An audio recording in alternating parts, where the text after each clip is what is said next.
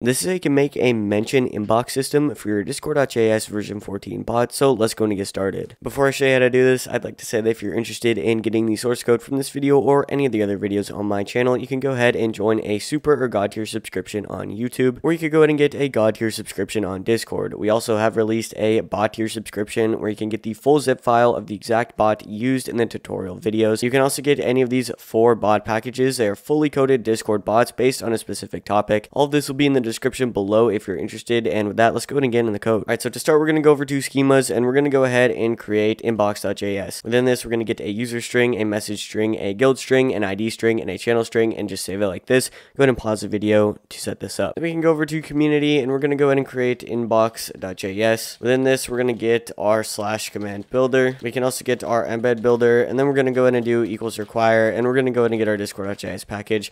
We can also do const inbox equals require, and we're going to go ahead and get our schemas, so we can do that, and we're also going to get our inbox schema.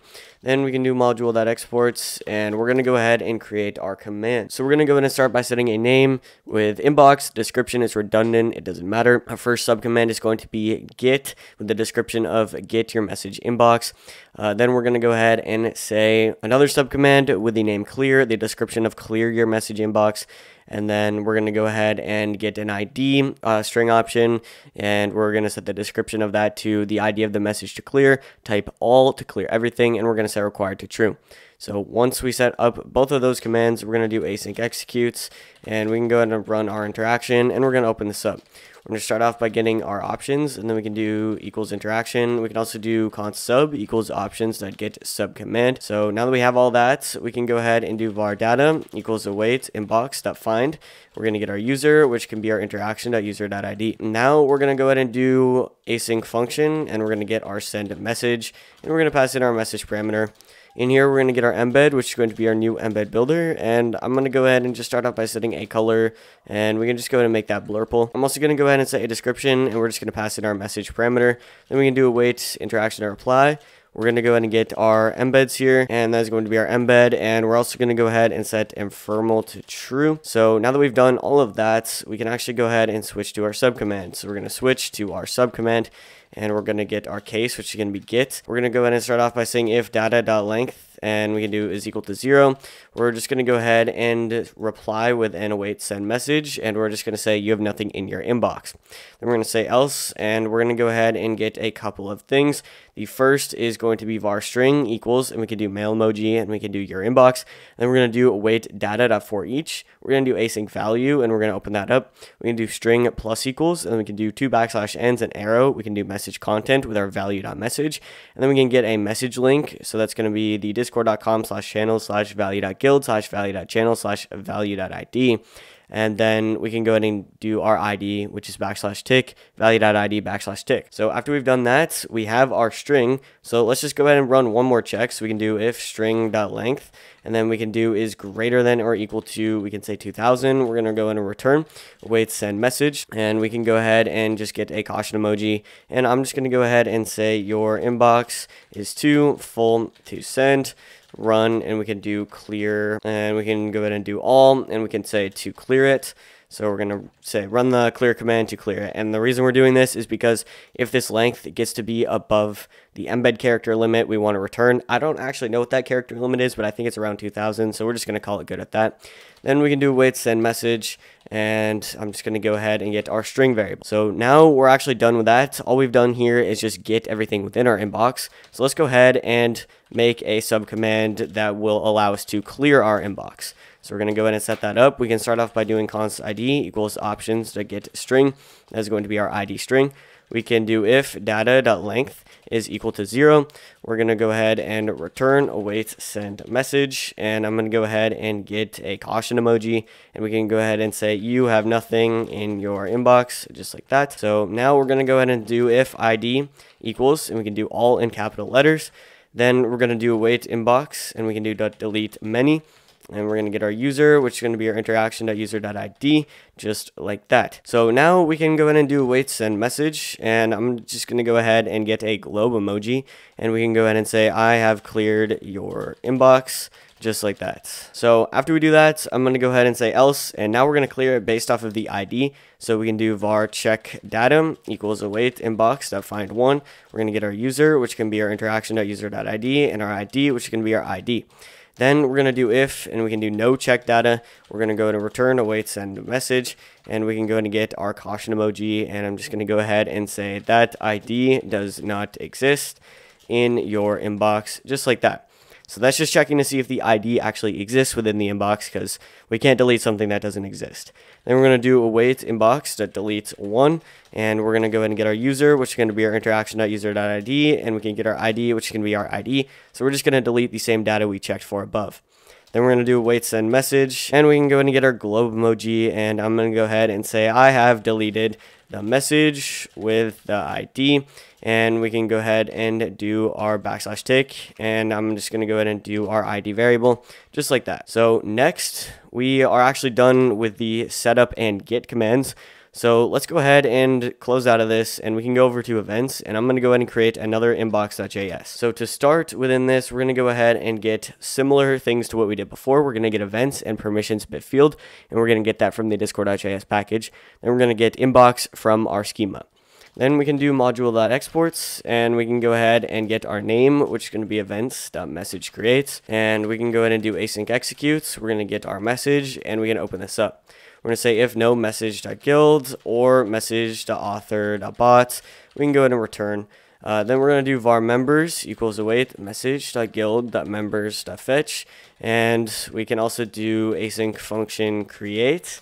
We're going to get our member, and we can open this up. We're going to say if, and we can do member.id is equal to our message.author.id. Then we're just going to go and return. Then we can do const member permissions equals, and we can do message.channel.permissions for, and we can go and get our member. Then we can say if no member permissions, and we can say or, and we can do no member permissions, and we can do .has, and we can do permissions bit field, and we can do .flags, and we're also going to do .view channel.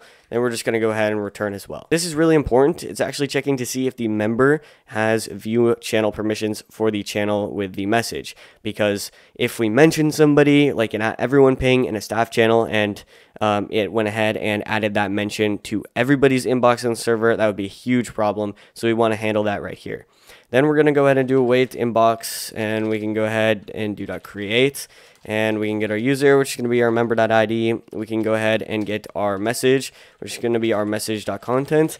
We can go ahead and get our guild, which is going to be our message.guild.id. We can get our ID, which is going to be our message.id, and we can get our channel, which is going to be our message.channel.id. All right, so we've done our create function. Now let's go ahead and write some code to handle this. So the first thing is going to be if message.mentions.members.size, and we can say is greater than 0. We can open this up, and we're going to say await message.mentions, and we can go ahead and do .members.for each, and I'm going to go ahead and open up a member just like that. So within this, we're just going to go ahead and run our create function. So we can do await create, and we're going to go ahead and pass in our member just like that. So then we're going to go ahead and say else if, and we can do our message.content.includes, and I'm going to go ahead and get at here, or we could go ahead and say message.content.includes, and we can go ahead and get at everyone. Then we're going to go ahead and open this up. We can do await, and we can do members.for each this time. We can do async member. We can open this up. We can do await create, and we're going to pass in our member just like we did above. So then we have one more logical statement to make. So this time we're going to say else, and we can do await message.mentions.roles, and we can do .filter. We can do async role, and we can open this up. We're going to do await members.for each, and we can do async member, and we can open that up as well. We're going to say if member.roles.cache.has, and we can go ahead and get our role.id. Then all we have to do is send a check, so we can do await create, and we're going to go ahead and get our member just like that. So this is kind of a pretty large permission statement and check statement, but what we're essentially doing is first we're checking to make sure that there are mentions, and if there are mentions, that means the user probably went like this and mentioned them just like that, and if that is true, then we went ahead and run our create function for that member. Then we go ahead and do another check statement to see if it's a here or everyone ping. And if it is, we run through the members and we do a create for all the members that received that ping. And then obviously every time we run through the create, we check to make sure the member has permissions to view that channel. For example, if we pinged everyone in a staff channel, then we want to make sure that message does not include in the member's inbox. And then lastly, we check the role. So we filter the roles and then we run our create function if the member has the role that is being pinged. So with that, we're actually done with this entire system. So let's go ahead and save the files, restart the bot, and test this out. All right, so over in the Discord, let's go ahead and test this out. I'm just going to go ahead and empty this out so we have a base to start on. Let's go ahead and run our inbox and we can go ahead and get it. So what you're going to notice is we have nothing in the inbox. That's because nobody has pinged me. So let's go ahead and go over to a different account. And on this account, let's go ahead and just ping me. So we can do me and we can say hello testing inbox system or something like that. So now that we've pinged it, let's go back over into the other account. And now if we go ahead and run our inbox get, we're going to notice that we have one message. So the message content is going to be at me, and then it's going to say hello testing inbox system. We're going to have a message link so we can actually go ahead and follow it to that channel so we can actually view the real message. And then obviously we have the message ID. So let's go ahead and check this 2 more times so we can go back over into the other account. This time the other account has perms. So let's go ahead and go over to a private channel. We can just go to the exact same channel we're already in and let's go ahead and mention the role that I have. While we're at it, let's go ahead and mention here and we can also mention everyone and we can just go ahead and do that. So now let's go back over into the other account and we're going to notice those messages. So now if we get our inbox, we can go ahead and get it. So we can do inbox and we can do get and we can go ahead and send it. Now, as you can see, we have all of those messages. So we have our original message, we have our role ping, we have our here ping, and we have our everyone ping. So I'm not going to go over everything because this system has a lot to go over, but I'm going to mention a few things. If for some reason I was pinged in a channel that I didn't have permissions in, it would not show up on my inbox. Also, if I were to run this inbox get on my account, as you can see, it's empty. Even though pings were made that I received by myself, I'm not going to get anything in my inbox because I made those pings. The other thing is this works interchangeably within other servers. So for example, if I went over into a different server that the bot was in and I received a ping, then it would show up in this inbox. So that's kind of the whole point. It's like a collecting pot of all of the mentions you receive from all of your guilds. So finally, let's just go ahead and clear the inbox. Let's start by clearing maybe the first message we got so we can copy and paste that ID and we can go ahead and get our inbox one more time. So now as you can see, that message is gone, but we still have the other 3 messages. So now let's just go ahead and try to clear the entire thing. So we can do our inbox clear and let's go ahead and type in all. So it's going to say I've cleared the inbox, and if we go ahead and run inbox get, as you can see, it's going to say you have nothing in your inbox because we've deleted the entire thing. So it's kind of hard to show everything in the system because there's so much, but I do encourage you to go test this out on your own, experiment with all the permissions, the interchangeable servers, and everything like that. But that is how you can make a mention inbox system for your Discord.js version 14 bot. If you do need any help with this, go and join the server in the description below and use our help channels here, and we'll be happy to help you out. And you might as well just join anyways because this is a pretty good coding community. And with that, I'll see you guys in the next video.